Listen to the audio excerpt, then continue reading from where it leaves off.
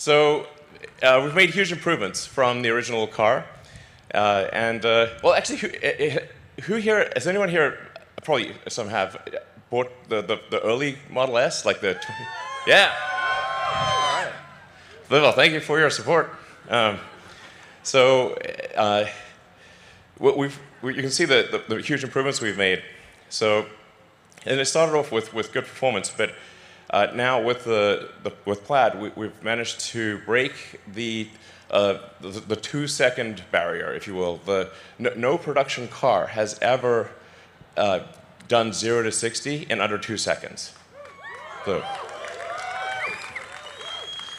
And this is a 4-door car, seats 5 adults, et cetera, et cetera. It's like, you know, this thing's moving. I mean, this is like what I call like limit of physics engineering. It's not relative engineering. It's like, what does physics say we could do? Because physics is the law and everything else is a recommendation. So, in addition to a crazy performance, it's also got a longer range. Even with the tri-motor high performance, it's got almost a 400-mile range. And in the dual motor configuration, it's got a 412-mile range. So, 420, give or take. So, that joke will never end. So, and we've also improved the supercharging speed, so you can get 187 miles of range in 15 minutes. So.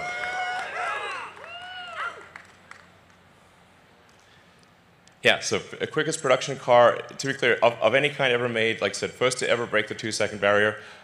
Later tonight, you'll get a chance to drive around the track, and like this is really something you have to feel to believe, because it hits you right in the limbic system. It's like, damn, like, whoa, yeah. It is basically, what is the car that we can, how can we make a spaceship a car, you know? So, hello. Let's see. Yep. And then in terms of additional stats, it's also the fastest production car to complete a quarter mile, so 9.23 seconds. It's got a 200-mile-an-hour top speed, over 1,000 horsepower, almost 400-mile range. Like I said, charges so fast, you know, it'll be probably done by the time you have a coffee, basically. And talking about some of the sort of details behind it. So we have an all-new battery pack. And then something we're really proud of is the new carbon-sleeved rotors for the motor. So this is the first time that there's, to the best of our knowledge, there's been a production electric motor that has a carbon overwrapped rotor. So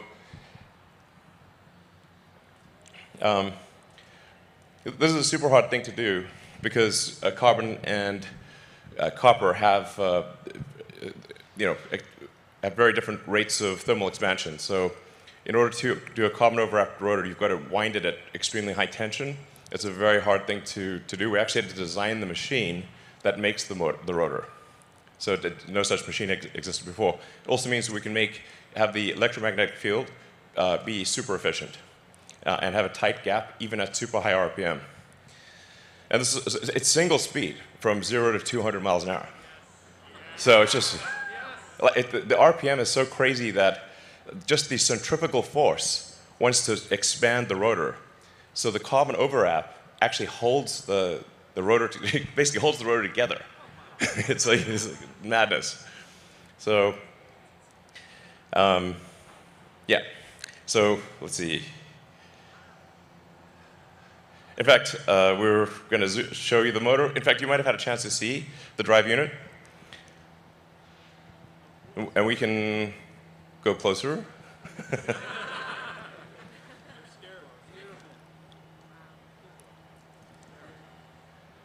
I mean, this is really an amazing work of engineering. Yeah. There's just never been an electric motor like this. I mean, you could pick this motor up with your hands, and it can accelerate a 2-ton car to 60 miles an hour in 2 seconds. I mean, that kind of power to weight is insane. Yeah. So it goes, it goes up to 20,000 RPM and maybe a little more. So.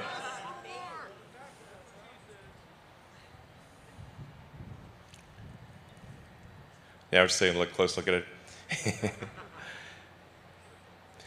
So, let's see. Okay, let's switch back to the slides, I think.